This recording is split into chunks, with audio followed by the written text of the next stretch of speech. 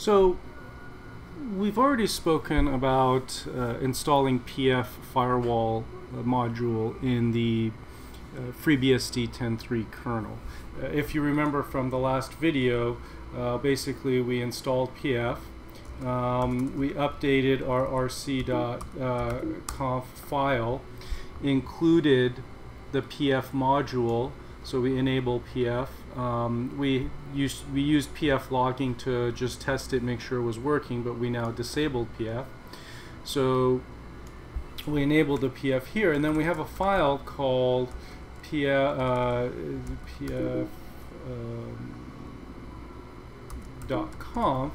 which is actually the file itself, which expresses how we're firewalling the server. So we've created some definitions, for example, the IBG0, ICMT, echo request. Don't worry about this stuff. You guys can look at the handbook to get the details on what scrub set and anti-spoof are. But a couple of features we're going to talk about in the new firewall are these tables.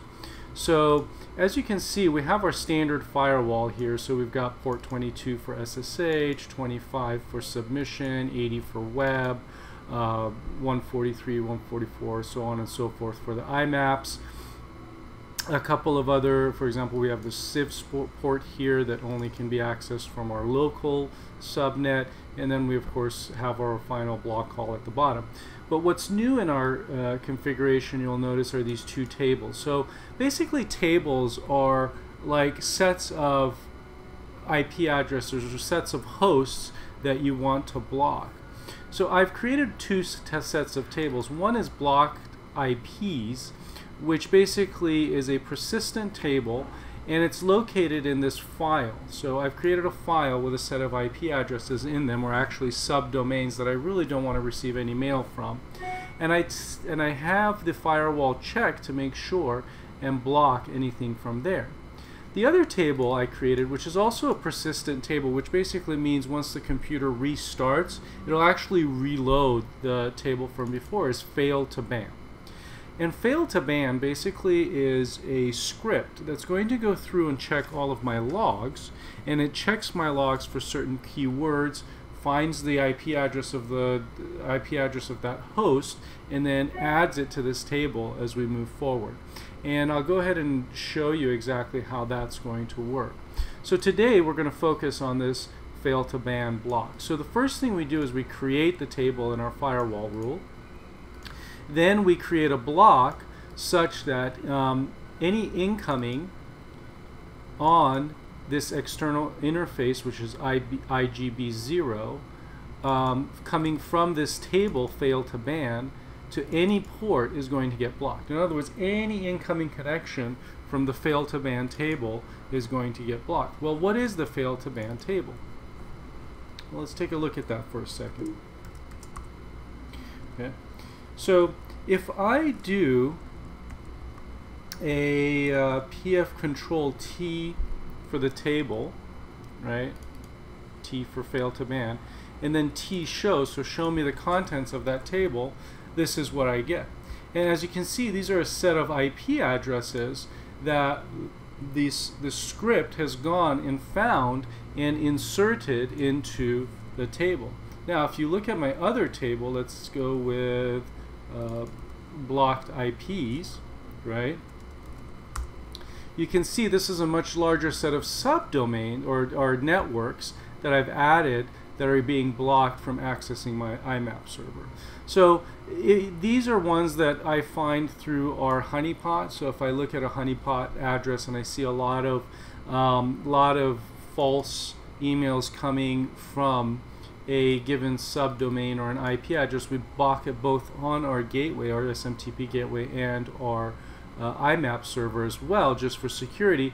But these ones are specific IP addresses that failed a login. And where do I get that information from? Well, if I look at my messages folder, right? So zcat, because this is a archived message message log. So zcat, the message log, and I'm just going to grep for bad, right? And as you can see, just in May 2nd alone, I had all of these bad login attempts from all of these IP addresses. They're trying to authenticate, but they're trying to authenticate, and their authentication is failing. Now, given that we have a very controlled domain, and I know all of my users, and I've set up all of my users' computers, I would never expect one of their emails to fail bad login. So once we started seeing this, we decided we need to start blocking it. And these IP addresses, so I look for this word bad login and I do it. So instead of writing a script to do all of this stuff, there's a product called Fail2Ban. Okay, Fail2Ban. And Fail2Ban basically does exactly that. You can create, it's a script that can run on a regular basis. It actually runs as a daemon that can go in through, based on different filters and different filters and different modules, and find information, and based on that information create, in our case, add the IP address to our tables. So how does this all work? Well, for one, all you have to do is come to your root access and do a package install py27-fail2ban. Once you do that, it'll go through and it'll install the package. Now, as you can see, I have it already installed. So from once you have it installed, if if you go under user local etc fail2ban, you have an entire subdirectory of the configuration. So you have actions, you have Fail2Ban, and then you have JLD and filters. So each of these is an aspect of the product. So if you go into actions, if you cd into actions, right, and you do an ls, you see you have all of these actions. And one of these actions, in our case, so you have different, for example, IPFW, you have IP filters, you have IP tables as an action. If you look at all of these, they do something differently. So in this case, let's look at pf.conf, and as you can see, let me do it with Vim because it highlights it better. So here are the action start, action stop, action check. Now action ban, all it does is it runs pf control -t, giving it the table name, add -t add, so it's going to add the IP address /32 to this table. Action unban is going to do the same thing, except it's going to delete. And what is the table name? Well, the table name it's using right now is Fail2Ban. That's why we call the table Fail2Ban in our, if we look at our IP FC control, we call that table Fail2Ban, right? So this action has already been defined. We really don't have to do much. Now if we go back and we look at the actual fail2ban.d directory, so cd fail2ban.d directory, and we do an ls, oh sorry, wrong one. I actually need to go to filter.d. We can see we have all of these filters as well. So you have filters for Apache, you have filters for Courier, you have filters for Cyrus. And in fact, since we use Cyrus, if I just do a, and I do it in Vim because it colors it nicely, as you can see, it includes the common conf, and then it has these definitions. So the daemon is the Cyrus IMAP daemon, and this fail grep.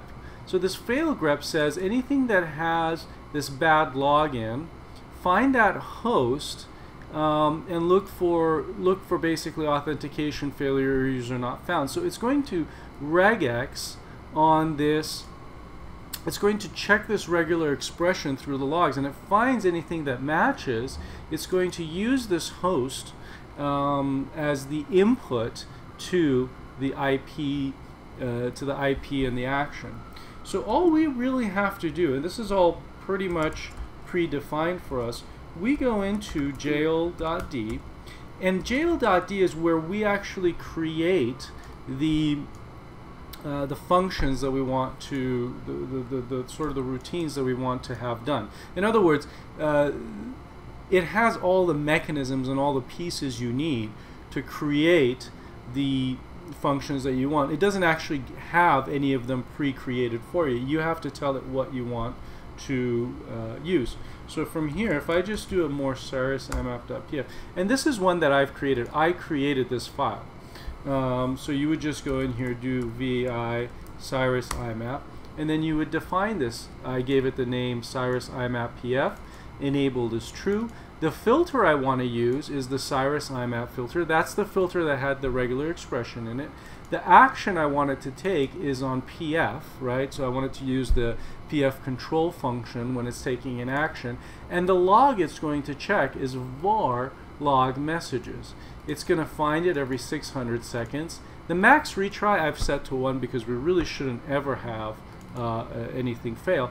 And the ban time is 360 seconds. So basically, it's banning them for about 3,600 seconds, or what is that, three hours or so.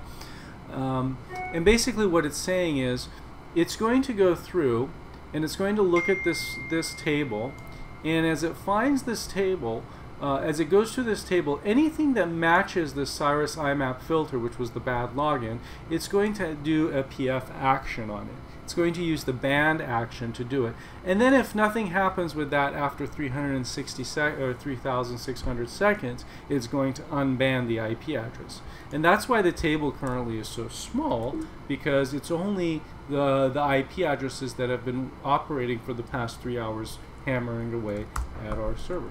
So again, if we go up here and we take another look at this, now that we know what this action is, so if we look at this, so all these bad logins, right, these were defined in this filter, right? It was filtering on CF bad login here, right? In this filter, it was CF bad login, and the action it's taking is the action defined here in PF, right? So action ban, it's using sbin control, adding it to this table, Fail2Ban, okay? And then the rest is just the timers. And from there, once you again look at your table, you can see that these were the IPs that were blocked for the past 3 hours, for somewhere within the last 3 hours. These IP addresses attempted bad logins to our system. So that's basically Fail2Ban in a nutshell. There's some great tools out there that you can look online for Fail2Ban. Just do Fail2Ban if you want the generic stuff for Linux. I think there's Windows modules as well. There's all kinds of different distros for it that you can use. If you want to look for FreeBSD, there's actually some pretty good Google articles on it as well. Just do FreeBSD, your version 10.3 in our case, Fail2Ban, and there's quite a few nice articles written on how to do this as well there. I just wanted to give somewhat of a demonstration of it here and how we have it set up so that you guys can enjoy it. Definitely recommend this, and again, it can work for Apache web servers, it can work for IMAP servers, it could work for SMTP servers, you can do it on things that, you know, anything that has bad reverse lookups. There's all kinds of stuff.